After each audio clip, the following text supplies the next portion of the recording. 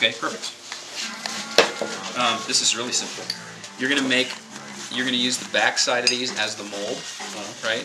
So all you have to do is just prep these things. Okay. So these are in nice shape.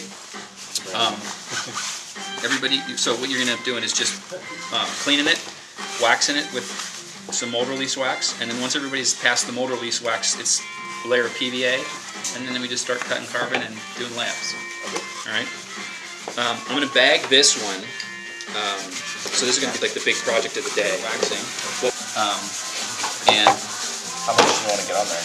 You don't want to get any on there permanently. You want to wax it like you're waxing your car, except for you don't want to let it dry. I've found good luck with, it's like, here, let me just see for a second. Right, so it's like, and you want to cover, all the surfaces. So it's just,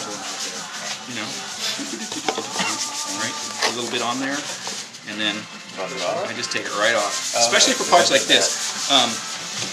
Aluminum actually works, like you almost don't need anything like this. Right. You can pry this stuff off, but it doesn't really want to bond to it. But you want to, it's a good precaution. And also, go at it until there's no, wax lines left on it. You want to get all that residue off, because those will imprint into the part. Okay. Hard to believe as that might be. Yeah, that'll be cool.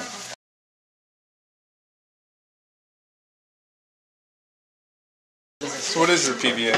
This is stuff that, well, you can see what it dries to. It dries to this super, super thin film.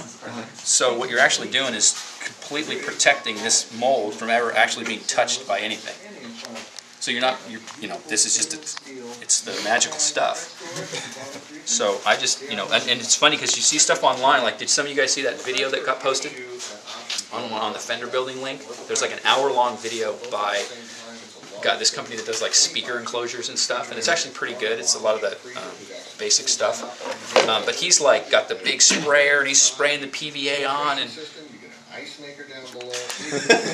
just do it this way. Honey bear.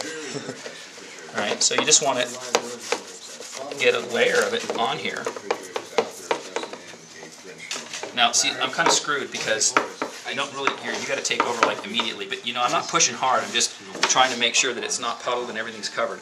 Okay, so now hit the other side of it. Is there a time? Yeah, well, you want to keep it, you want to keep it, you want to keep the edges, if you're moving into a different place, you want to keep it moist. And once it starts to set up, don't touch it because you peel it right off. And it sort of self-levels too. Okay, so you don't have to worry about it. Yeah, no, don't even come down here anymore, you're done. You don't have to worry about it. If it's too thick, it will flatten out. Yeah, a little bit. I mean, that's good. Done.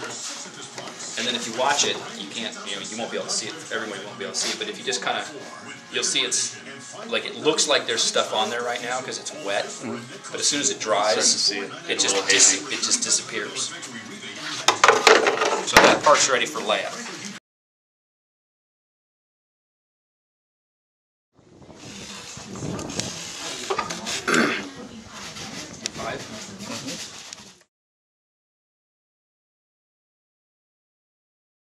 Just so everybody can see. These are called metering pumps, and this particular set, there's ratios of epoxy. Some are 1-to-1, some are whatever they are to 1. These pumps are set up as a kit, as a set, so that the big one pumps out 1 squirt of that and 1 squirt of this. Is the right mixture. Now it's like, well, what about the drip? Isn't that, it's not the exact right measurement. Well, if you want to get a scale and measure it out, you go ahead. And in the end, it's probably perfect, but I have never had a problem.